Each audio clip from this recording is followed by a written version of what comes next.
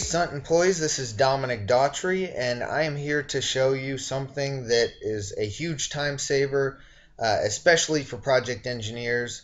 Updating the DRDs is a major priority for our job description, and I'm going to show you something in Bluebeam that previously wasn't available in Adobe and is a huge time saver. And I love showing it to people because of the reaction, on how easy it is. So I've got a set of plans here, and these are my DRDs for my project.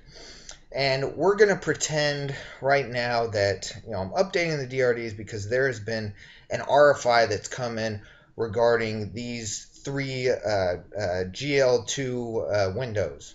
So right here, and right here. So we have three instances in this RFI. Let's just make it up, RFI 1225. And I want to, previously what you would usually do, you go over here to the call out box. You'd put down a call out box to draw attention to that area on the DRDs. You put it like this. You maybe move it like this, and you would have to, put individual arrows. Let's move this around here. And you would have to do individual arrows to bring it back to that call out box. You got this one right here. Go from here over to here. And then you would have to group them all. So you end up highlighting them all and then grouping them. So it's one markup now. You just saw how long that took. It's really cumbersome, especially for engineers that have to do this multiple times a day.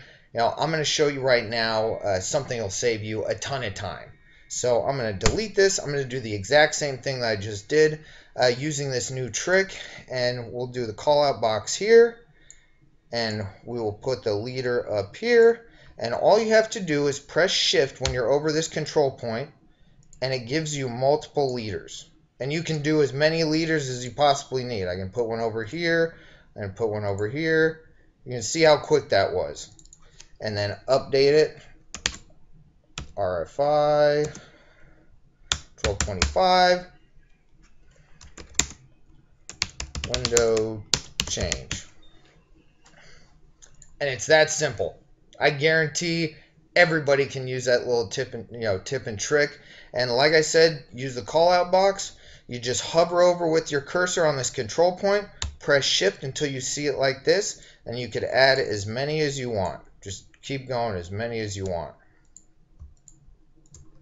And you can move it around just like this, put it anywhere. It's convenient, super easy. Hope everybody enjoyed it. Thank you.